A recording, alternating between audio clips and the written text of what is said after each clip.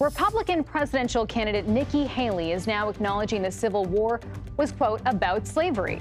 This after facing backlash from both Democrats and Republicans over her answer to a question last night that omitted that in New Hampshire. For more on the state of the 2024 race, Terry Sullivan and Joel Payne join us now here in Studio 57. Terry, of course, is CBS News political contributor and served as the campaign manager for Marco Rubio's 2016 presidential campaign. And Joel is also a CBS News political contributor, Democratic strategist, and chief communications officer for Move On. Thanks to both of you for being with us. Terry, let me start with you. Haley's Republican competitors really going after her after those comments that happened last night. Let's listen to Florida Governor Ron DeSantis respond to this earlier today. I noticed that Nikki Haley has had some problems with some basic American history. She's asked a very simple question and responded with just a really incomprehensible word salad. This shows this is not a candidate that's ready for prime time. So, Terry, is it fair to say that her campaign right now is majorly in damage control? Yeah, I don't know if they're majorly in damage control, but it certainly is a sign that they're not quite ready for prime time at this moment. From a candidate quality standpoint, she whiffed what should have been a very easy question. I don't think anyone really believes she's this closet racist. But I do think, she gave a terrible answer. And then the bigger thing is it took her campaign 12 hours to try to clean it up, and so this is much more about, look, she's now made a surge, and now she's getting the scrutiny that top tier candidates get, and she's not doing real well at the moment. So, Joel, this is someone who could be the person who polls next best to Donald Trump. How closely is the White House looking at this situation and how she is rising in the polls? Well, look, I think President Biden was actually pretty vocal, quicker. They moved quicker on this, to Terry's point, than the Haley campaign did with the response to it. What this whole incident says to me is something larger about kind of the modern Republican Party. And it's the fact that she felt like she had to do this word salad, as Ron DeSantis said it, and as a lot of others have said it. I think it shows that the center of the Republican Party is not holding, particularly in these culture war issues related to how we talk about pretty clear incidences in the past of, things that now is defined as woke in the Republican Party, right? It's not woke to say that the Civil War was about slavery, but the median Republican voter, I think that folks like Nikki Haley think they want to hear what she said. And that's the challenge when you're trying to build a 50+1 coalition, is how do you get the math to work? Right. I don't think Nikki Haley can get the math to work, and that's what jumps out to me. When you look at a scenario like we just observed over the last day. I wonder what you think about that, Joel. Like, is the line blurry here? Yeah, I don't think it's blurry at all. And I like the way that Joel says, well, she might not be racist, but the entire Republican Party is racist, and so look, it was a gaffe. It was a dumb mistake. I know that Joe Biden never makes gaffes when answering your question at all.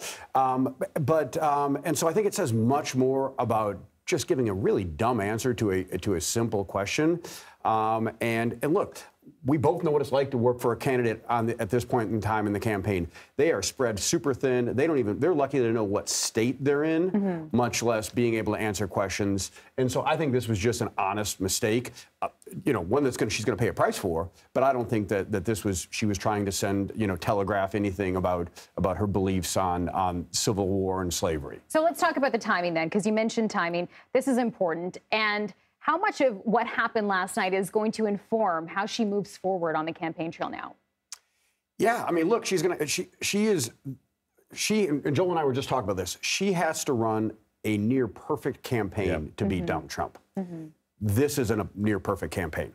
And so her problem isn't that suddenly voters are not going to be for her because they think she's got this position on this issue. It's that she's wasting critical time that she could be picking up new votes, explaining the dumb things she said.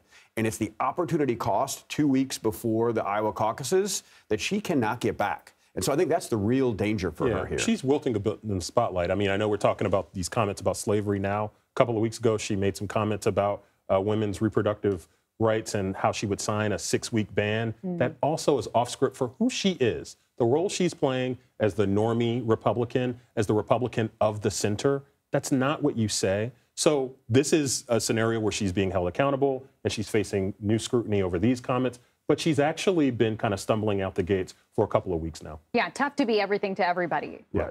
I want to ask about some of the other people that we're looking at here on the GOP ballot. So Chris Christie's campaign, how is he doing, and what does he need to do to sort of bridge this gap at this point? I think Chris Christie is playing the role that he is supposed to play, which is the kind of the honesty broker, so to speak, in the Republican Party, who will take it to Donald Trump. I know he had an ad today that I was joking with a friend, kind of reminded me of like a West Wing style ad, direct to camera, black backlight, talking about how he would hold Donald Trump accountable. I know we're maybe going to show it. Let's take a look at that. Yeah. Some people say I should drop out of this race. Really? I'm the only one saying Donald Trump is a liar. He pits Americans against each other. Every Republican leader says that in private. I'm the only one saying it in public. So I guess, is this a make or break moment for him when you're still polling in the single digits? It's a make or break moment. But look, Chris Christie, and if Chris Christie and Nikki Haley have the same objectives, which I think they do, just defeat Donald Trump, one of them's got to get out of this race. And Nikki Haley, frankly, has the higher ceiling of the two. And I think before New Hampshire, before we get to the New Hampshire primary, I think they have to kind of make a pact that they are going to be the anti-Trump Republican coalition. And there's not room for both of them and for Donald Trump to be held accountable. See, is that possible, though? Like, is it possible to beat Trump? I mean, it's possible, but it's not looking likely at this moment. I don't think Haley and Christie have the same objective. I think Haley actually wants to win the nomination. I think Chris Christie, this is a vanity project for him. Got to remember, this is the guy who was the first mainstream Republican to endorse Donald Trump in 2016.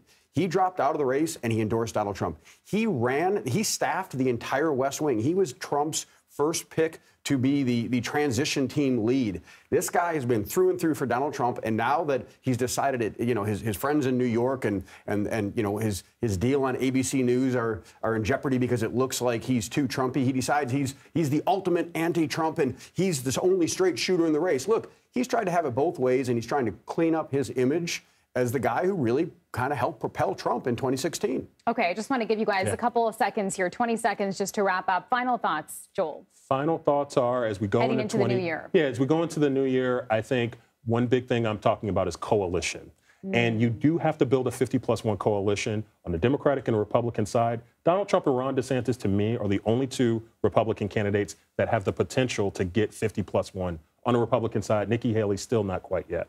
Yeah, I agree with that. I also think the other thing is, if you look at, is that Ron DeSantis, Nikki Haley, and Donald Trump are out polling Joe Biden right now. And that's a real problem for the Biden campaign, especially as we start to get it to where it's going to be a general election. He's going to have to engage on this. There's going to be some spotlight. And I think, talk about withering under the spotlights, I think Joe Biden's going to do that. Okay, lots to follow here. Really interesting conversation. We'll have to leave it there for now. But thanks to both of you for being with us. Terry Sullivan and Joel Payne, we appreciate it.